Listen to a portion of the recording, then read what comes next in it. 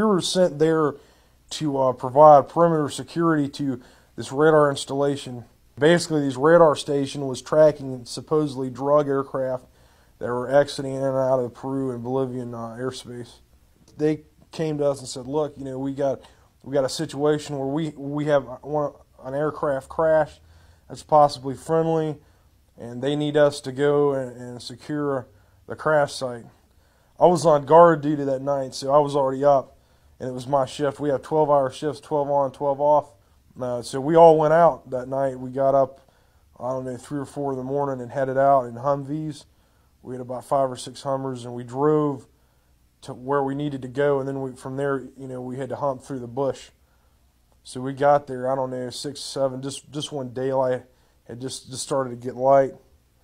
And well, we found the area really easy because there was a huge gash in the land where something had crashed, and it didn't break anything. I don't know if you've ever been to a crash site.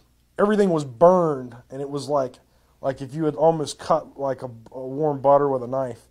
I mean, it was just, it's like something on fire or had or some kind of energy, like a laser almost had like gutted. I mean, it was really strange. And anyway, I was in the front with Sergeant Allen and Sergeant Atkins. We were up front, and we were point basically, and we were like, I don't know, 10, 20 meters ahead of everyone else.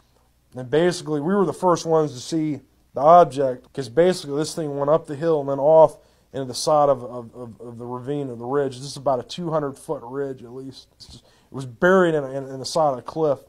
This is a huge ship, and I used to be into sci-fi movies when I was a kid, but this is nothing like I'd ever seen.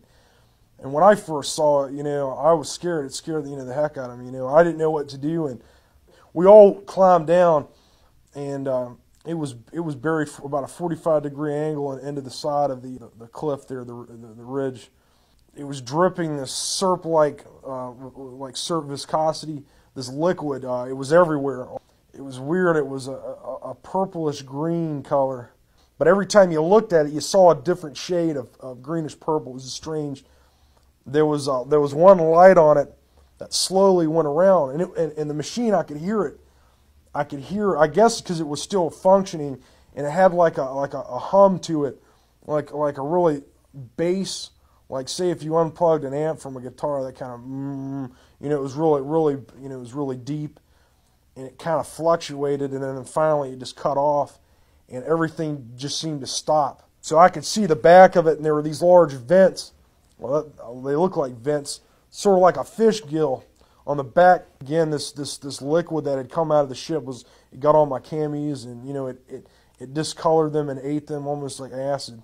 And then it ate some of the skin the hair off my arms.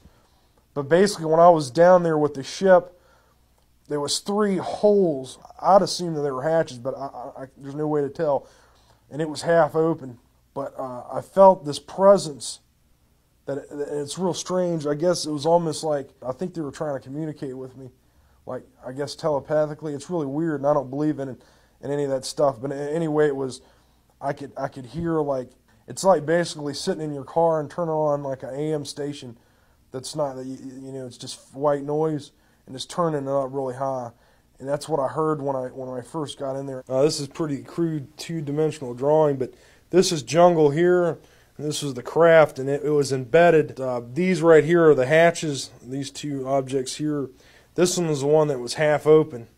10 meters in width and about 20 meters in length. It looked metal, but it didn't have any reflection on it, man. I mean, the sun's coming down, and I could see the different shades of the craft. After we climbed back up, I think the DOE, Department of Energy people were there. They knew about it, and I don't know why we went there still to this day. But anyway, I was arrested. I had all my gear taken from me by men in black camis, had no name tags. They were older men, probably in their late 30s or 40s. How long was I at the site? Probably about 15, 20 minutes. They said that that they were cussing at me, saying that I was a dumb asshole, and that why don't you people ever pay attention to orders, and you weren't supposed to be there, and you're not supposed to see this, and you're going to be dangerous if we let you go, and all this stuff. If we just took you out in the jungle, you know, they'd never find you out there. And I'm like, well, I said, yeah. And he's like, you got to sign these papers, and you never saw this, and I don't exist, and this situation never happened. And if you tell anybody, you know, you'll just come up missing. And